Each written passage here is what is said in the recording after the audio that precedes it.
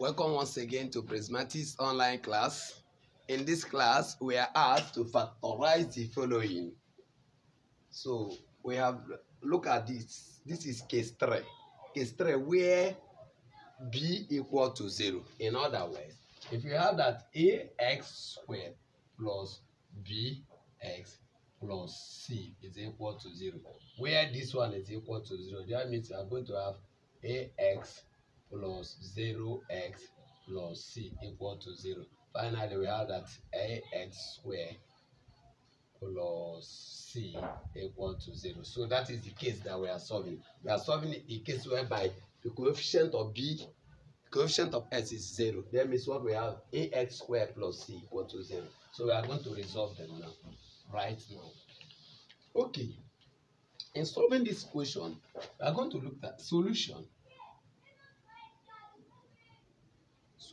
Solution A. I'll solve A and you will solve the remainder. You will solve it.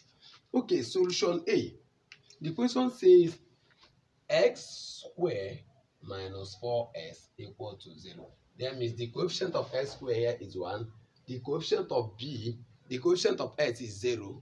And this is minus 4 is the constant. How do we solve this in? I'm going to solve it in two forms. 1.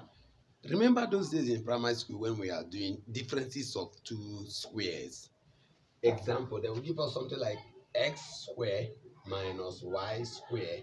And when we resolve it, it will be like x minus y bracket x plus y. So that when you multiply it, when you expand it, you get back to this. So that is what we are going to use to solve these questions. Okay. That is the first method of solving it, using the difference of what? A number. That is, this question will now x minus, there is something inside here, 2 into x plus 2 and equal to 0. The difference of what? Two squares. So finally, we have x minus, and we have x minus 2 equal to 0, or x plus 2 equal to 0.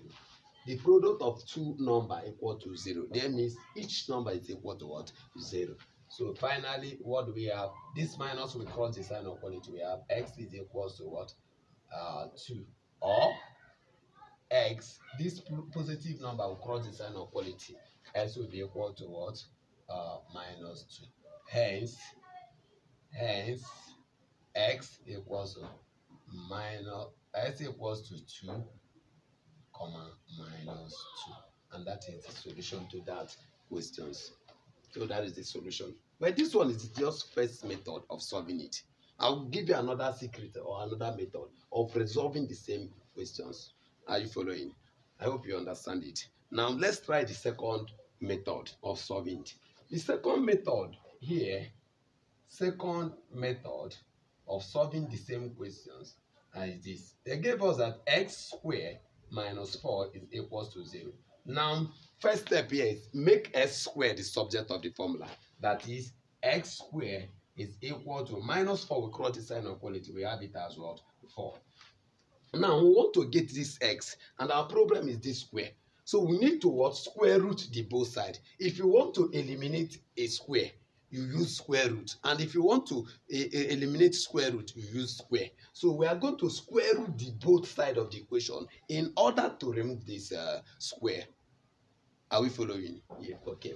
Now let's go. So what do we have here? Square root of what? X squared is equal to plus or minus square root of 4. Reason is that this is a quadratic equation. It attracts what?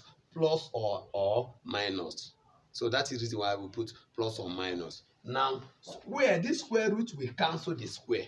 And the square root x will be now plus or minus. Square root of 4 is what? 2. So we have it as 2. Hence, x is equal to what? Plus 2.